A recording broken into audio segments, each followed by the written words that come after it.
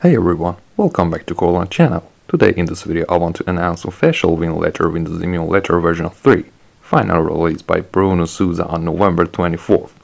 Let's see what the change the developer has made.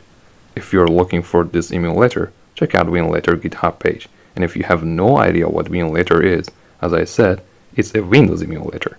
Winlator is an Android app that lets you to run Windows games with Wine on Box86, Box64. And it's totally free to use and no payments required. What's new in Winlator version 3?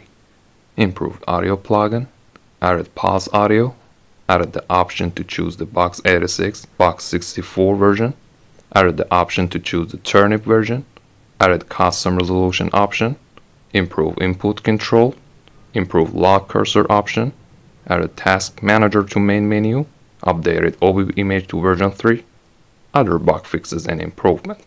That's it. What do you think about this update? Feel free to share your experience about this update in the comments below. I hope you liked this video.